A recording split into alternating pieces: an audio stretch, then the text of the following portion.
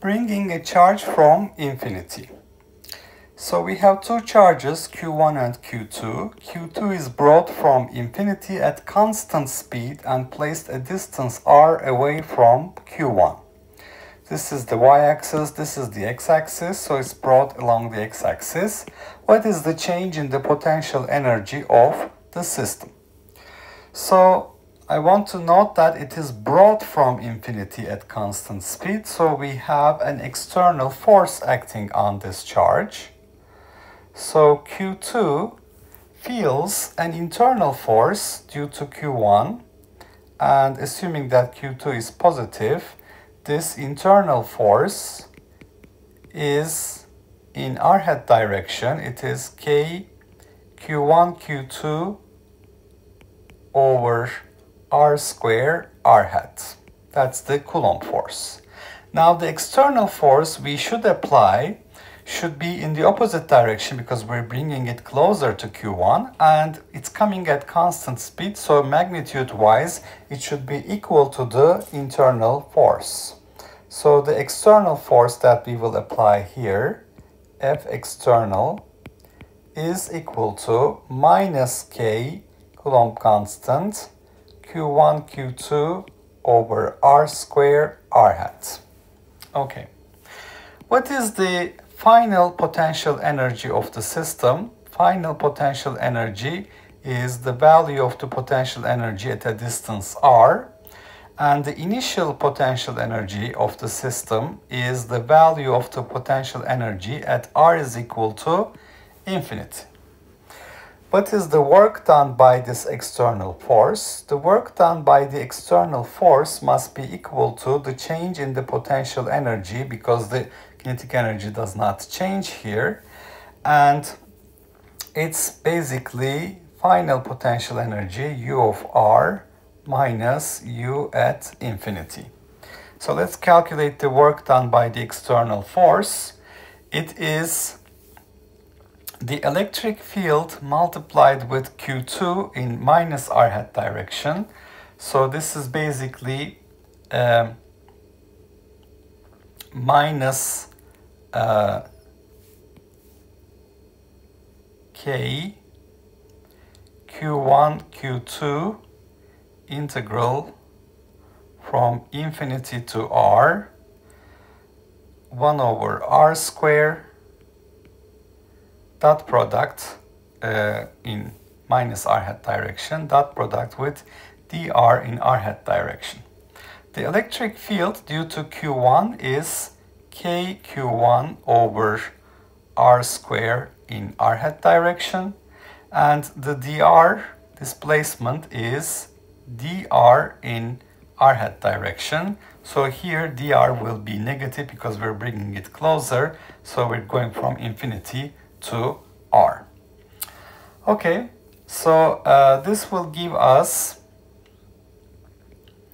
minus K Q1 Q2. The integral of 1 over r square is minus 1 over r. R hat dot r hat is 1, which will be evaluated between infinity and r. So this is basically equal to K Q1 Q2 divided by r, or we can say it's 1 over 4 pi epsilon 0 Q1 Q2 divided by r. Okay, so the potential at infinity, at r is equal to infinite, we define to be 0. That's our reference point. So the change in the potential energy then must be equal to K Q1 Q2 divided by r. You can see that the work done by the external force here is positive because this is a repulsive force between Q1 and Q2. So if Q1 and Q2 are of the same sign, it's going to be a repulsive force.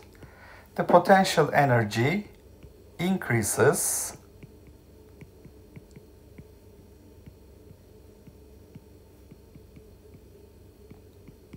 And the change in potential energy, delta U, is plus K Q1 Q2 divided by R.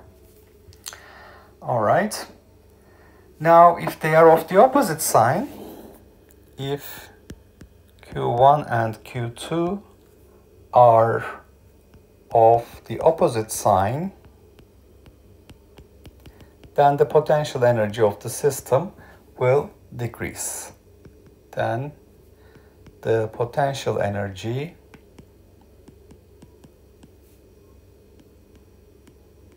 decreases. Okay, so it's going to be delta U is equal to minus K Q1 Q2 over R. So let's not write this here. Okay, so it's basically depending on the sign of these two charges. If Q1 and Q2 are positive, it's an increase in potential energy. If they're of the opposite sign, then this will be a decrease in the potential energy. So in that case, we can write delta U to be minus K Q1 Q2 absolute value divided by R. Okay, now what is the change in potential from R equals infinity to the final distance R? The change in potential energy, delta V, is minus integral infinity to R E dot dr. So this is minus integral infinity to R K Q1 over R square in R hat direction dot dr in R hat direction. So that's basically equal to plus K Q1 over R. So the potential that Q1 creates at a distance R is K Q1 over R, and that is going to be the change in potential. Delta V is K Q1 over R. What is the change in the potential energy? Well, the potential energy, delta U, is once again Q2 times delta V. So Q2 is subject to this potential change.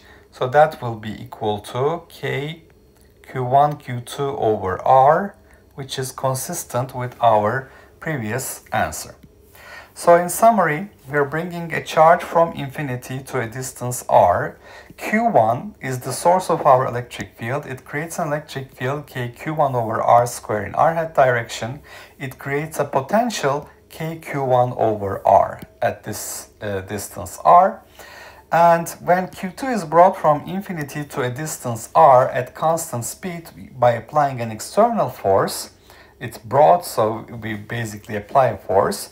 The change in the potential energy of the system is equal to the work done by the external force. It's minus the work done by the internal force. Internal force is K Q1 Q2 over R square R hat. External force is the one that we apply that balances this force so that this charge keeps moving at a constant speed towards Q1. So you can say that we have an impulse at the beginning so that this gains a speed, but then it moves at constant speed.